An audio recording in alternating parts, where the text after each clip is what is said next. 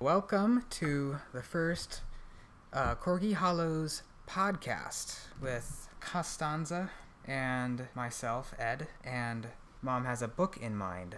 We're going to talk about A Foreign Devil in China by John C. Pollock.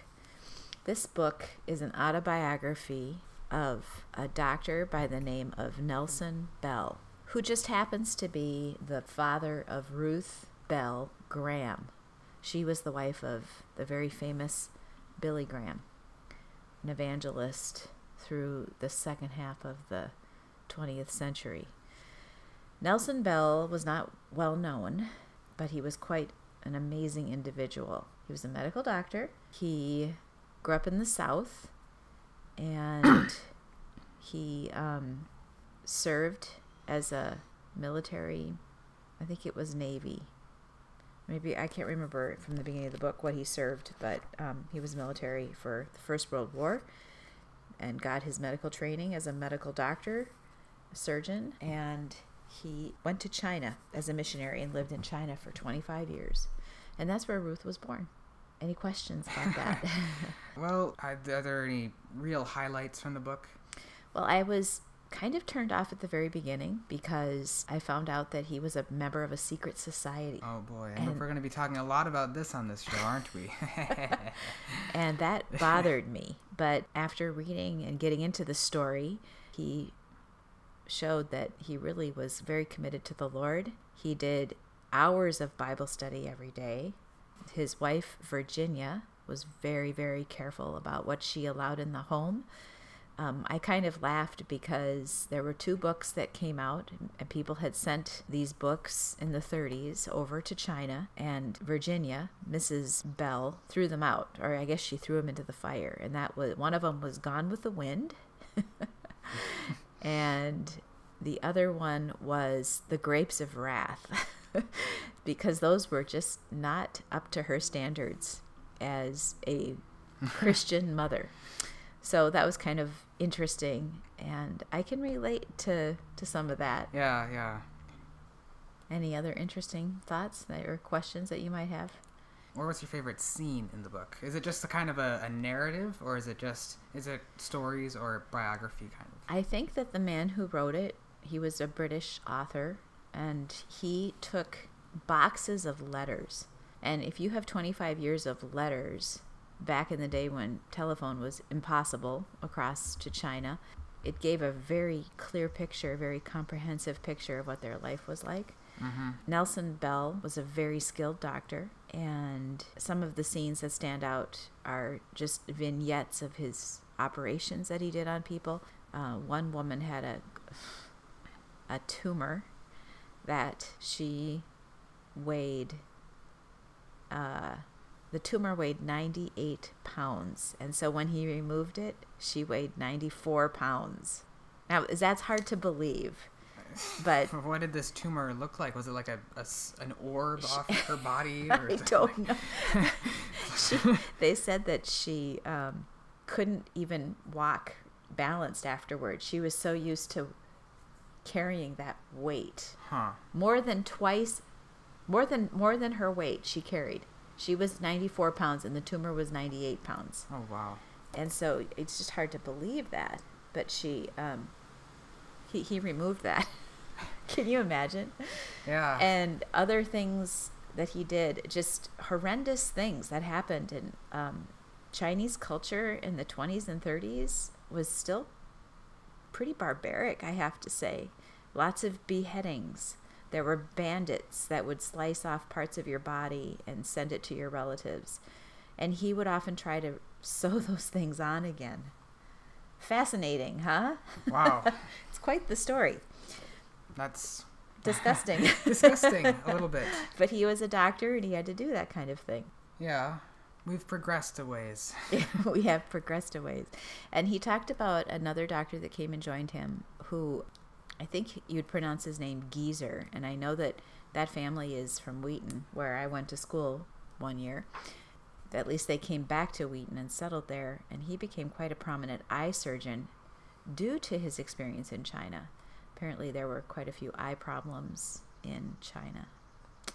So that was interesting. Another thing that Dr. Bell said that people, well, he didn't say it, but people said of him that he got 70 seconds out of every minute. And he was so efficient. He would get up in the morning and have his hours of Bible study, and then he'd go to the hospital. He would operate literally like a madman, just dozens of operations, and finish by noon. No one, they said, could fit so much in a day as Nelson Bell. So he must have been an incredibly intelligent person, very capable, and he would give detailed dictations during his operations of what was going on. And there was a nurse that would write this down, what he said, descriptions of how the operations went, and he had an unbelievable success rate for people getting better after he operated on them. And he said many of the cases were so close to death, he literally saved them from the death's door. So that's very interesting to me. And then, of course, that's all about him. But his daughter, Ruth Bell, she went to Wheaton College, and there she met Billy Graham. And, of course, Billy Graham is far more famous than Dr. Nelson Bell. But I sometimes wonder, Dr. Bell did a great work in China. He was with the Presbyterian Church at the time, and sounds like it was a very biblical-based mission, very much an emphasis on Scripture and preaching the Scripture, and actually very much a missionary work, leading people to Christ. Some of the stories, there were at least 3 or 4 stories that I can recall of how people became believers, and some of them were his patients, and some of them were servants that worked for the Bell family. Just very, very interesting and very effective ministry. Would you like to read it? Well, sewing body parts back onto people. It's not that. It's not gory. No. It's just the description, but it's a description of the life there in China, and I think that's very valuable. Probably a little reminiscent of Inn of the Sixth Happiness or Gladys Aylward's recountings. Yeah, and Pearl Buck. They mention Pearl Buck often, but he talked too, and this is a subject that fascinates me personally, theologically. She was raised mostly by a nanny, even though her parents were also missionaries.